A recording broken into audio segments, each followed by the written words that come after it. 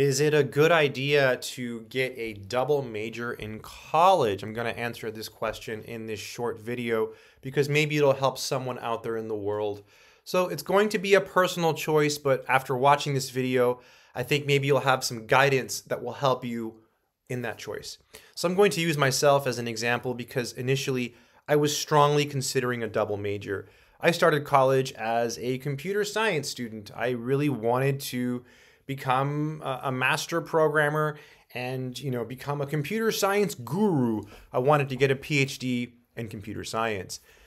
Upon going to college, I discovered I love mathematics. So I started to toy with the idea of perhaps doing a double major and eventually ended up switching and dropping computer science and just doing math.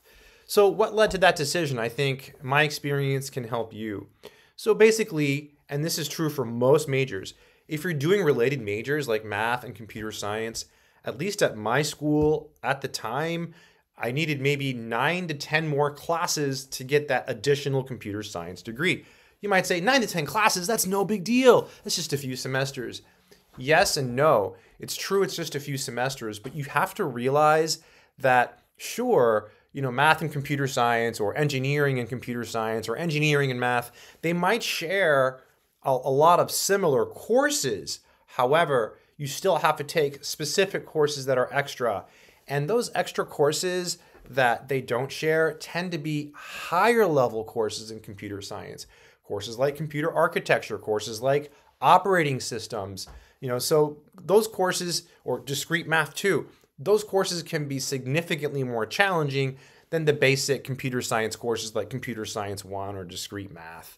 So keep that in mind. If it's something you're willing to do and you have the time to do it, then do it. But honestly, at that time in my life, even though I had time and I felt like I didn't, but I did, taking 10 more hardcore computer science courses just wasn't for me. So if you're thinking about getting a double major, look at what you need to do in order to get that double major and ask yourself, is it worth the extra effort? Because you're going to have to put in a lot of effort to work on those additional classes.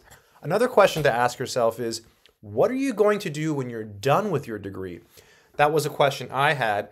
I wanted to teach mathematics. I did not want to be a programmer. So I thought, well, what's the point of learning all of these computer skills if I really just want to focus on teaching? So try to think about your end goal. It's not wrong not to get a double major, and it's not wrong to get a double major. There is no right answer.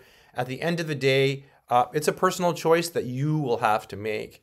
And realize that it does take a lot of sacrifice to get that double major. It's not super easy.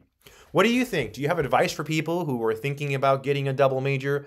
If so, leave a comment in the comment section below. Also, if you found any value in this content, feel free to hit subscribe.